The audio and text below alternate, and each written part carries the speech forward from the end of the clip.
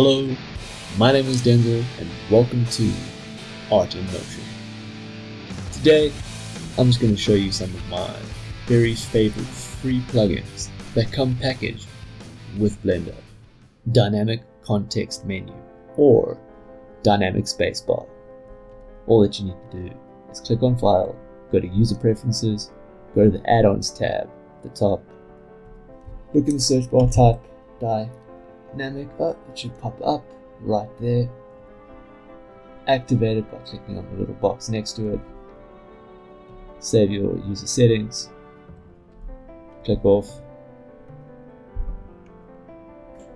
All you have to do is press spacebar, and pretty much every single function or action that you need to take is right here in one menu, and it's context sensitive. So if I press tab and go into edit mode, it changes. So I've got my mesh tools, I've got my add mesh tool, I've got UV mapping tools, I've got mirror tools, I've got transform tools, everything I could possibly ever need. And anything that you don't see directly here, all you got to do is press search and type whatever you're looking for. It's the quickest and easiest way to work. Now, if you're coming from Maya, I find this was the hardest adjustment. So when I discovered Dynamic Spacebar, it saved my life. The pie menu. When you search for the pie menu, you'll see that there are two pie menus if you're using one of the newer versions of Blender. This is the original one at the bottom. You'll see there's all the shortcuts for all the different keys that you'll probably end up using. But I'd also activate this top one purely because it does have a lot of interesting and useful pie menus, depending on how you work. But if you're a Maya user, you'll find this to be very useful because I used to use the pie menu in Maya all the time. Just to demonstrate, you press Z, you can change to render mode, you can change to texture mode, you can change to wireframe, and back to solid very quickly. Another one is Q, where you can change the view very quickly.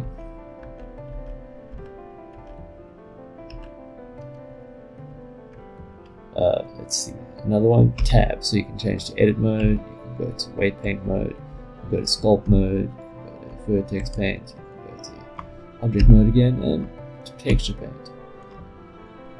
One of my very favorite plugins. Once you get used to it, because it does take a bit of getting used to it if you don't know how to use a pie menu, or you've never used a pie menu before, just give it a try, trust me, you'll never look back. The Node Wrangler. When you activate the Node Wrangler, you'll see the preferences come up at the bottom here.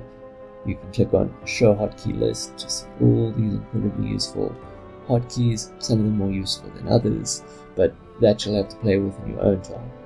What I'm going to show you is a few of the other useful features, such as the ability to quickly add textures. So if you press the T key and go over to the side here, there's a little node tab on the side, and you select your shader with a color input, click add texture setup, and bam, there you've got your texture setup. You can set it to generate if you like, select the texture, select this one, boom, there we have it. Hello Jackie Chan. See how happy he is. That's how easy it was. Another cool little feature is that if we select everything over here, we can then click on frame selected, and bam, it's all grouped together. It's still separate, but we've got this group that we can keep it in. We can even go to the side here, change color to whatever we want, even add a label, black hood, increase the size of the label, whatever you want. Have fun. Another cool feature that I quite like is if you press Shift S, you can quickly change what kind of shader it is. So you go shader, I want it to be a glossy. Now it's a glossy shader. Duplicate it quick. You can select these two. So now I've got them selected. Go over to the side here, say merge selected, go to use nodes, mix, bam.